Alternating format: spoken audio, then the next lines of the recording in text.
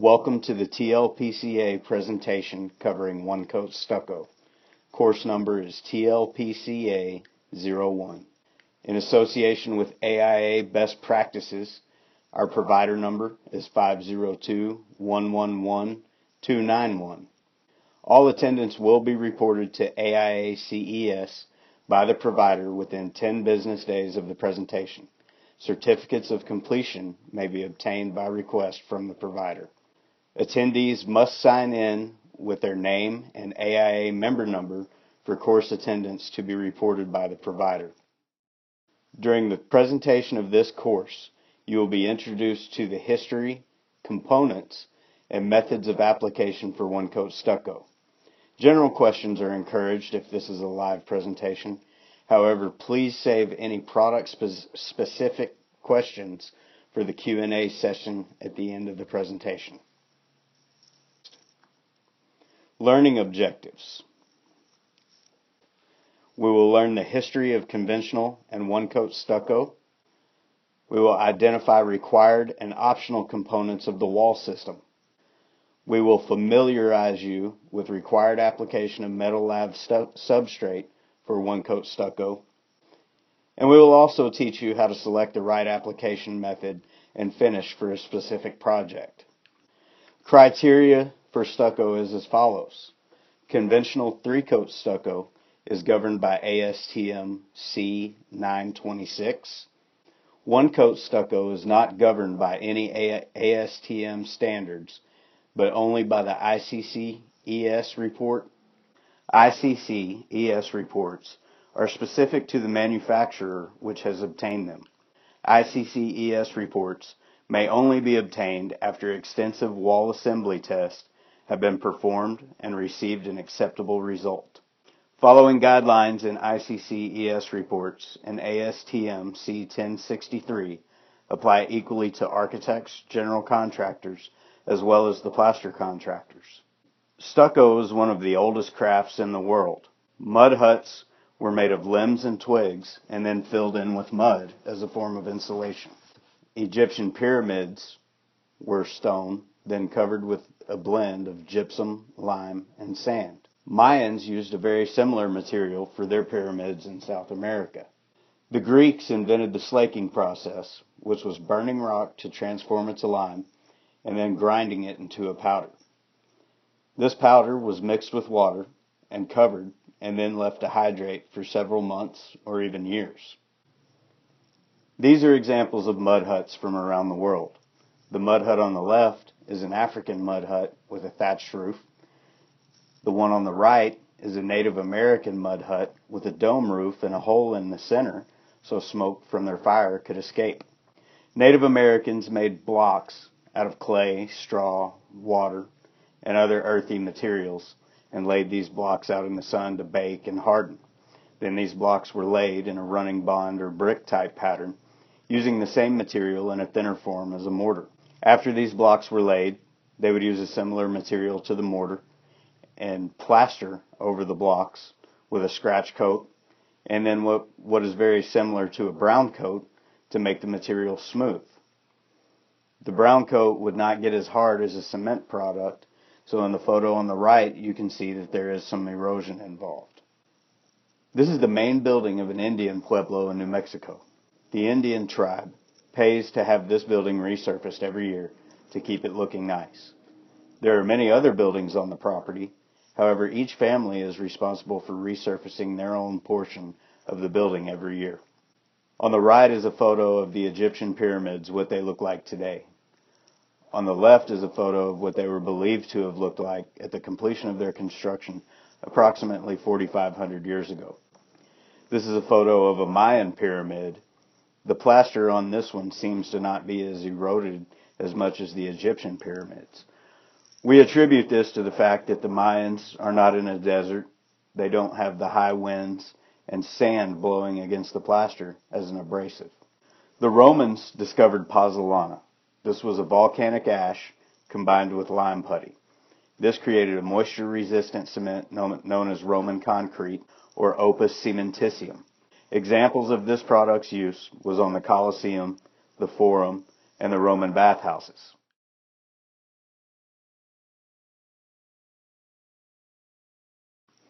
One-coat stucco was first attempted in the early 1970s out of necessity. Contractors could not do conventional stucco quickly enough to keep up with the residential demand and budgets. Many people attempted field mix formulas, which usually failed. Bill Nichols, who many consider as the godfather of one-coat stucco, developed a pre-blended product that only added sand and water on the job site.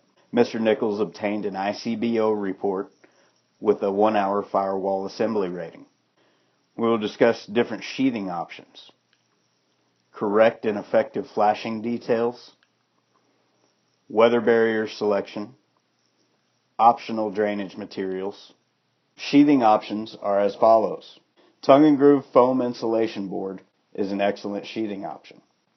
It has a nominal density of 1.5 pounds per cubic foot and is manufactured to the standard of ASTM C578. Foam insulation board may be EPS, expanded polystyrene, or XPS, extruded polystyrene, depending on the manufacturer's ICC-ES report. When used as a sheathing, foam insulation board has a minimum thickness of 1 inch. R value of EPS is 4.6 per inch. It adds insulation and also aids in sound suppression. Any foam sheathing board used must be recognized in a current ICC-ES report. When installed as a sheathing, the tongue should face upward, grooves should face downward to create a shingle pattern to aid in watershed for incidental moisture. The weather-resistive barrier shall always go behind the foam per AC11 testing. Foam insulation board may also be installed over rigid sheathing or open studs. When installed over rigid sheathing, square edge foam board may be used. Foam insulation board is not required with one-coat stucco, but may be used as an alternate or additional component. When foam insulation board is used, it provides continuous insulation to aid in meeting your IECC guidelines. The next sheathing option we have available is wood-based structural panels. The minimum thickness for plywood or OSB is 5/16 of an inch when studs are 16 inches on center. When framing members are 24 inches on center, plywood is required to be 3/8 of an inch thick. OSB shall be 7/16 of an inch thick. Any wood-based structural panels used must be exposure 1. All wood-based structural panels should be installed horizontally in a running bond pattern in accordance with the APA Engineered Wood Construction Guide. They should have 1/8 of an inch spacing at all panel edges and ends to accommodate expansion in material due to humidity or incidental moisture. They shall be fastened every 6 inches to the framing member at the perimeter and every 12 inches at any intermediate supports. Gypsum sheathing is also an acceptable sheathing option. Standard gypsum sheathing must comply with ASTM C36 or C1396, and water-resistant core-treated gypsum must comply with ASTM C79 or C1396.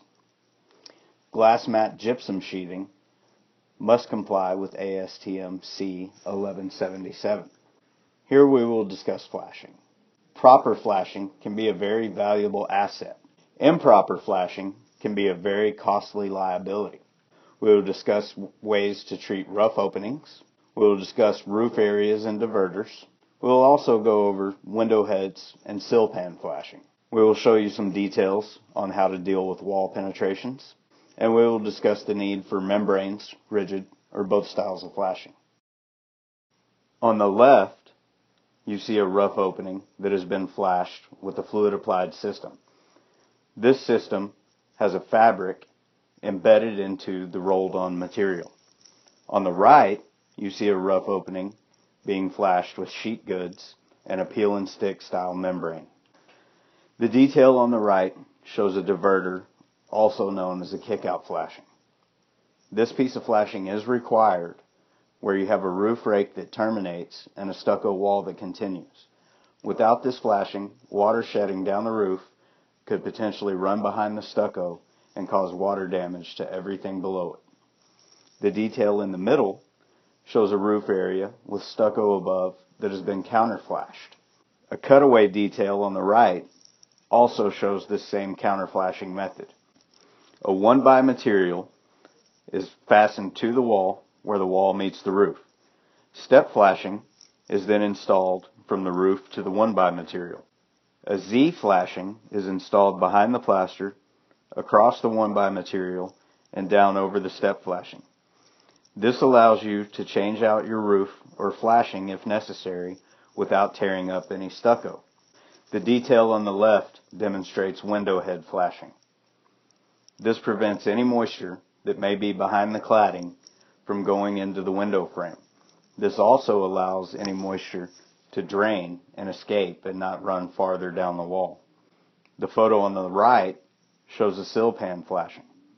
Any moisture that may come in and run down the sides of the rough opening has an escape route before it can get into the stucco below.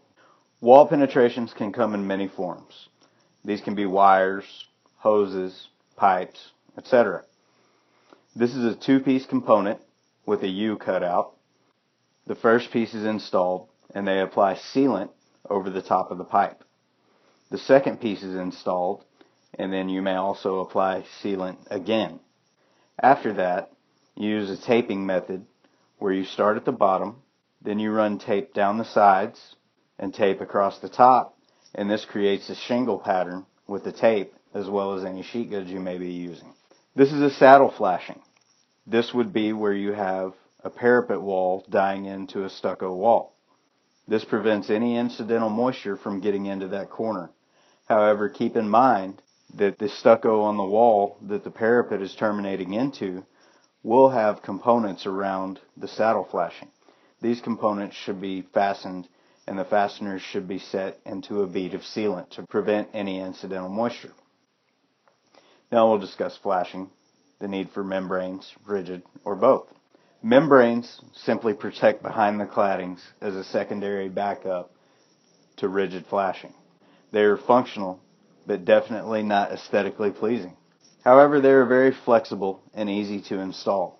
Rigid flashing is usually exposed to the view. It provides an escape route for incidental moisture and is excellent for transitions to dissimilar materials.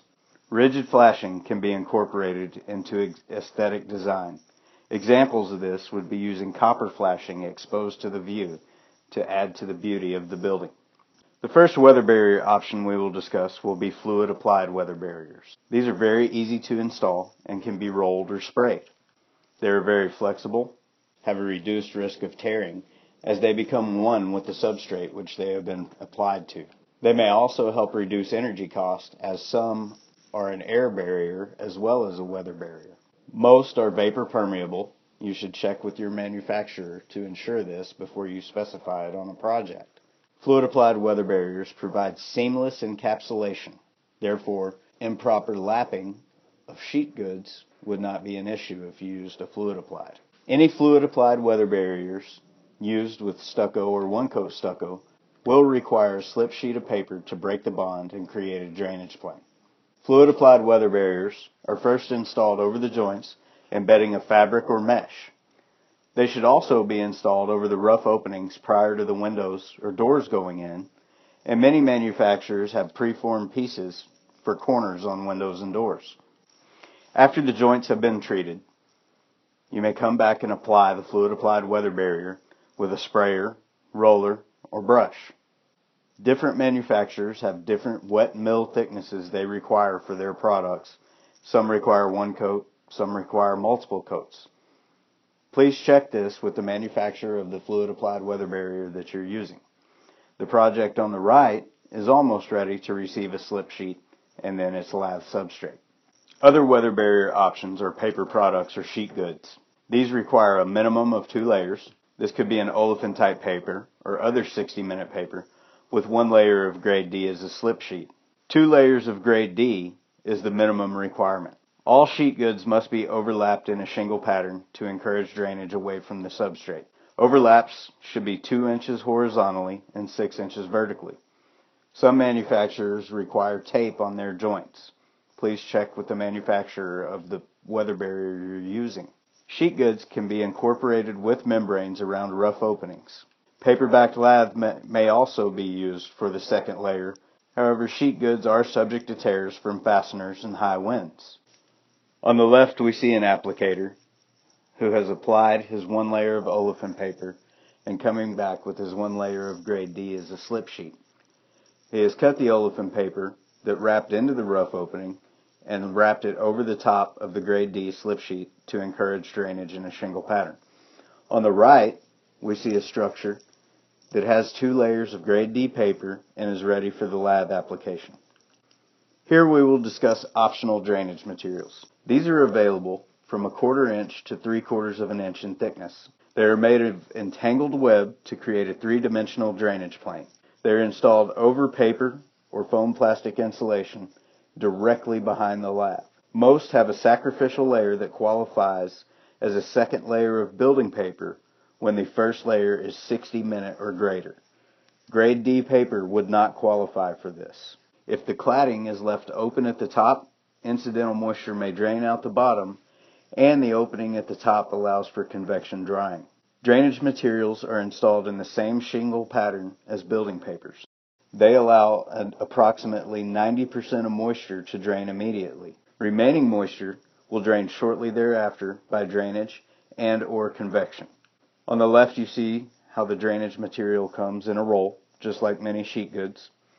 On the right, you see an installation of drainage material in a shingle pattern, starting at the bottom, working their way to the top, and the lath will go directly over this.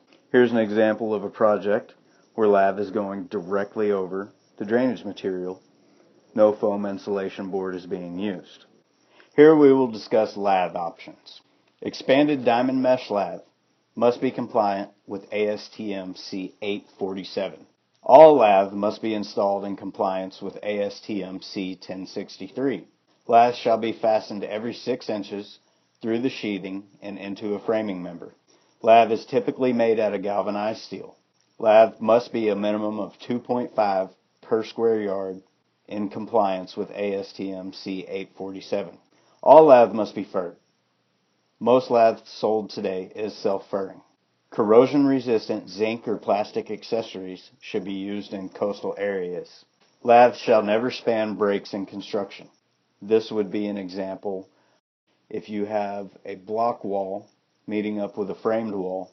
There should be a true expansion joint there, and the lath should never span that break. Always check with local building officials about the need for inspections during the installation process. Some jurisdictions require inspections by third parties. This is a photo of self-furring expanded diamond mesh lath that has been applied to a wall. Notice the dimples in the lath. These are what fur the lath away from the wall to allow the plaster to key behind the lath. Other lath options would be woven and welded wire. Welded wire must be manufactured to ASTM C933. Woven wire should be manufactured to ASTM C1032. Any woven or welded wire must be recognized by an ICC ES report obtained by the manufacturer. Woven and welded wire are very easy to install as they come in rolls and they are simply rolled out from one end of the wall to the next. Installation of woven and welded wire still follows ASTM C1063. The photo on the left shows woven wire. The red area of the woven wire is where it has been crimped to fur itself away from the wall.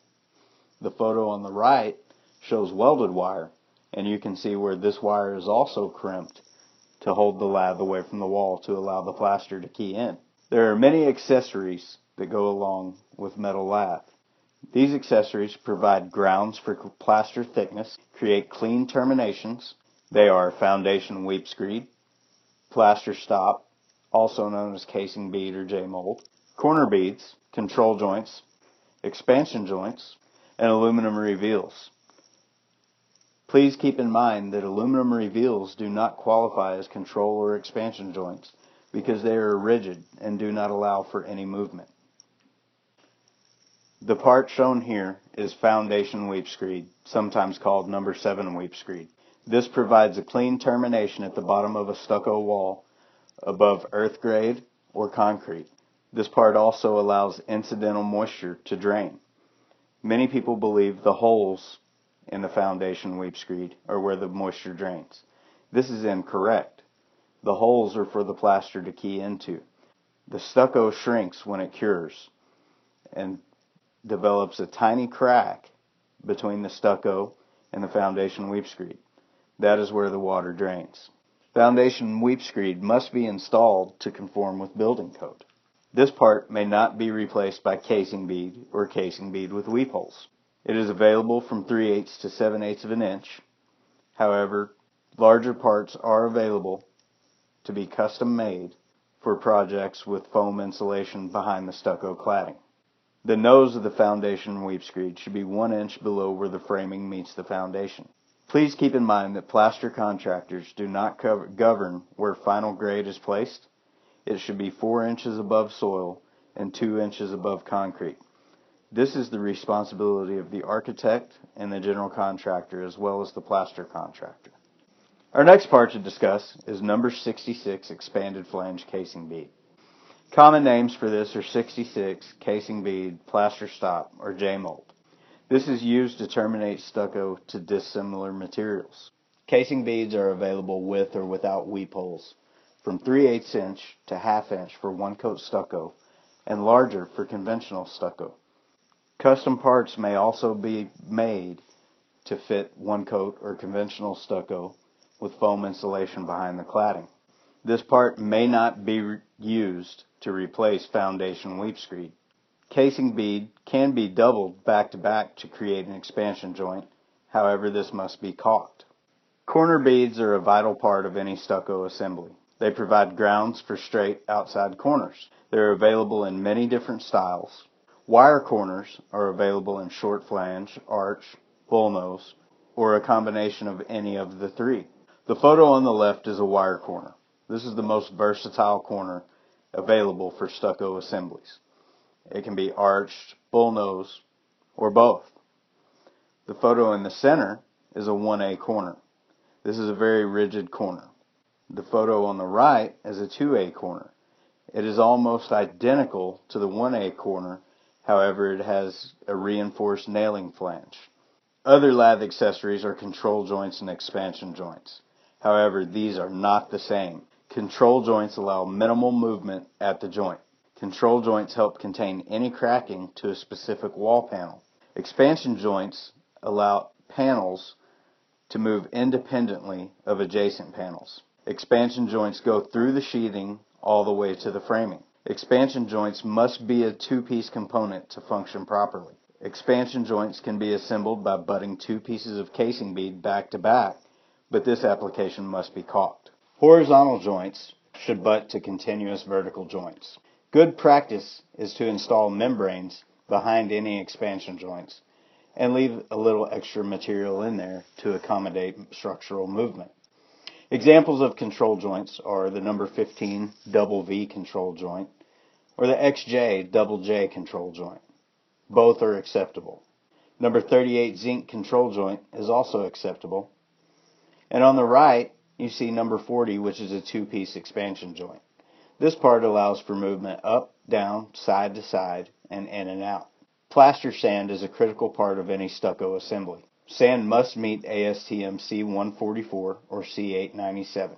If these sands are not readily available, local sand proven to have worked for previous stucco applications is acceptable. Sand must be clean and free of loam, clay, silt, soluble salts, and any other organic matter.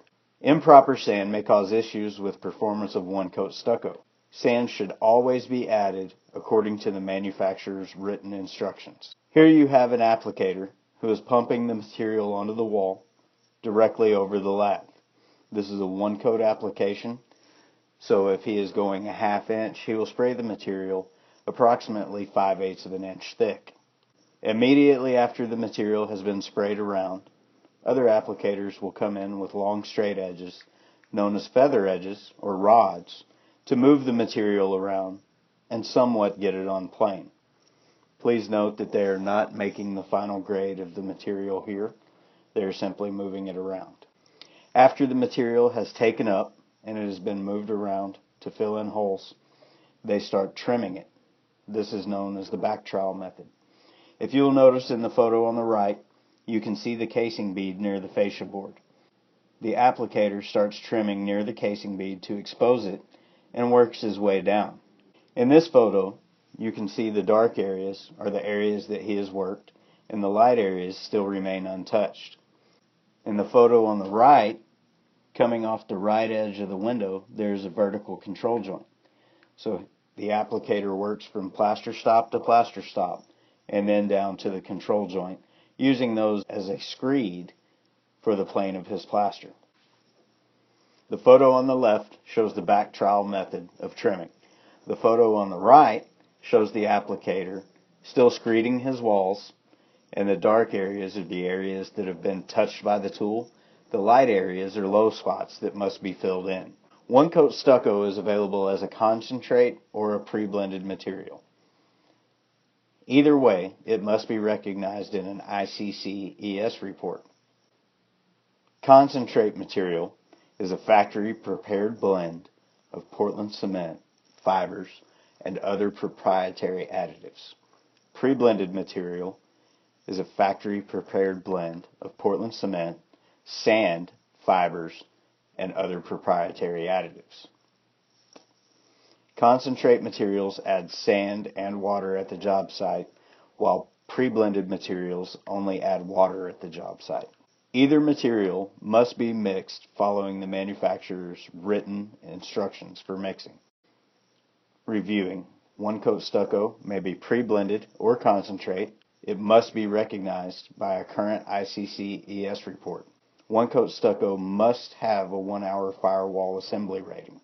One coat stucco is installed 3/8 of an inch to a 1/2 inch thick.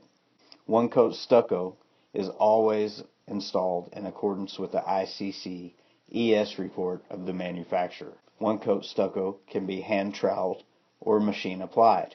There are many finish options available for one coat stucco. One coat stucco offers a reduced cost compared to conventional stucco. One coat stucco is a lightweight cladding at approximately 4.5 pounds at 3/8 of an inch thick and approximately 6 pounds at a 1/2 inch thick. One coat stucco is, however, limited to applications no greater than 40 feet in height. One coat stucco may be applied by hand with a trowel or pumped by a machine. Stucco must be applied with sufficient pressure for the material to key into the lathe while it's in its plastic state. Straight edges, such as darbies, feather edges, and slickers, should be used to create a uniform thickness and straighten walls. All voids and irregularities should be filled in during this process.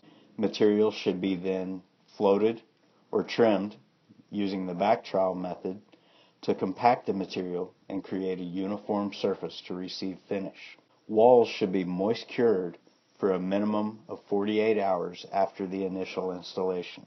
Moist curing. Stucco should be moist cured for a minimum of 48 hours after application. Walls should be lightly misted, however not saturated. Usually the best time is early in the morning, late in the afternoon, or both. The climate will dictate the timing and the frequency of wetting the surface. Moist curing helps to minimize shrinkage cracking of the stucco. It also helps build maximum strength in the stucco cladding. There are many finish options available for one coat stucco. However, one coat stucco must receive some sort of finish. This could be a bagged cement-based stucco finish, either colored or gray to be painted by others. Acrylic or elastomeric coatings. These must be applied over some sort of a texture finish coat. This may be either a bagged cement-based finish or simply hand texturing with the same material they used for the one coat stucco. Acrylic textured finishes and elastomeric textured finishes are also valuable finishes used in a one coat stucco system. Texture and color options are limited only by imagination of the designer. Primers are encouraged with coatings, paints, and acrylic or elastomeric finishes. Alkali-resistant primers are available and can reduce curing time needed prior to the application of an elastomeric acrylic finish or any type of coating. There are ways to minimize cracks in stucco. Stucco will crack to some degree. Cracks do not necessarily indicate stucco is defective or improperly installed, but that a stress greater than the ability of the cement plaster has been introduced into the cladding. These cracks may be contained by control joints to the panels where they reside. No panels should be larger than 144 square feet, longer than 18 feet in any direction, and should not exceed a 2.5 to 1 ratio. However, there may be some exceptions to the rule on this. Control joints should come off of corners of windows and doors vertically to aid in stress points. You may double lap lath on inside corners, and cracks may be significantly reduced by overlaying with an acrylic base coat and a fiberglass mesh. However, if you use this system, know that some cracking may still occur. One-coat stucco can be used on single-family dwellings, multifamily dwellings, mixed-use developments, medical buildings, commercial structures, and also in hospitality. That concludes our presentation. Thank you for your time. If this is a live presentation, you may now ask any questions you have. If this is an online presentation, please take the 10-question test at the end to receive your certificate and credit for the course. Thank you.